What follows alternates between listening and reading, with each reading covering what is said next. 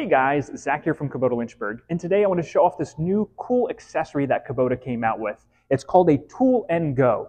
A lot of times when you have a tractor, you have difficulty getting storage space for your tools, for your chains, for binders or extra pins or anything like that. Now Kubota has a little toolbox on the back of most of their tractors, but everybody knows it's small and it kind of gets in the way and it's kind of chintzy.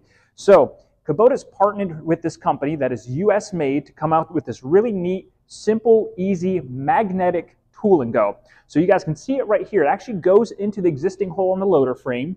And all it is this little cog, and I can pull its magnet. You can feel the magnet go in, so it's not going to vibrate out or anything. You pull it out, and you have storage space for your tools. So I threw my keys and a knife and some pens in there to show. But you know, your loader normally looks like that. You've got this empty, wasted space hole, which is, you know, great, but you can't store anything.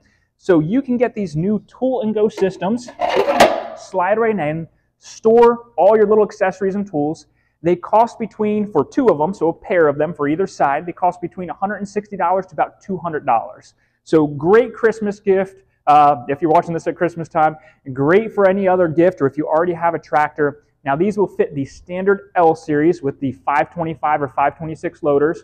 They'll fit all the Grand L series as well as the Kubota MX series. So the smaller BXs and Bs, they don't fit because they're too small to have one of these containers in there.